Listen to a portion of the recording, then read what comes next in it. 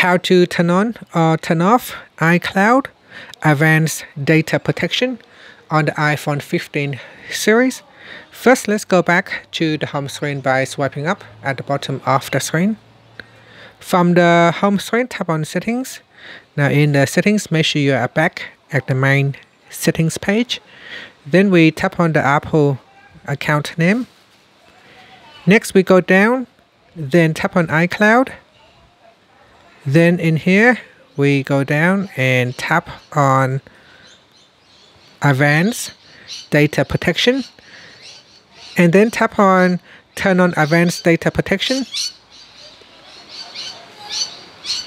Now in here, when I tap on it, it does need to take some time. So I say here, because you recently reset your end-to-end encrypted data in iCloud, you can turn on Advanced Data Protection until August the 2nd, 2024. So I have to wait for some time.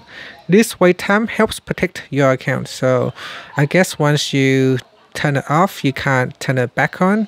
So if I try to turn it on, it won't allow me. So I have to wait for some time before I can switch it back on. So basically, you just tap on this button to turn on or turn off Advanced Data Protection. And that's it. After, you can swipe up to go back to the home screen. Thank you for watching this video. Please like and subscribe to my channel for more videos.